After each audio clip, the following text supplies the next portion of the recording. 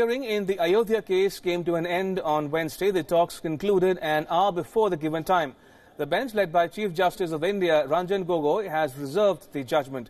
The judgment on long-pending Ayodhya case is expected to be pronounced any day in November.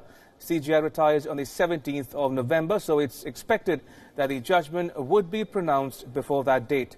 Now, the last day of the court saw a lot of commotion and drama. Lawyers stole papers in the court, and the judge had to warn the lawyer to behave in the premises. A 5-judge Constitution bench headed by Chief Justice of India Ram Janmabhoomi Babri has been hearing the case for 40 days now. It had earlier set the deadline to finish arguments on 18th October. Now, Ayodhya is a long-pending dispute which has polarized Indian politics.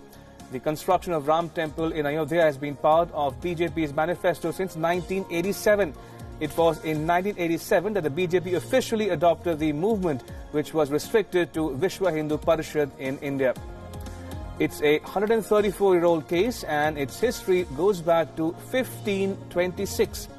The case pertains to hearing appeals against the September 2010 verdict of the Allahabad High Court. Now, the High Court had divided the disputed 2.77 acres of land equally among the Nirmohi Akhada, the Sunni Central Waqf Board and Ram Lalla Virajman.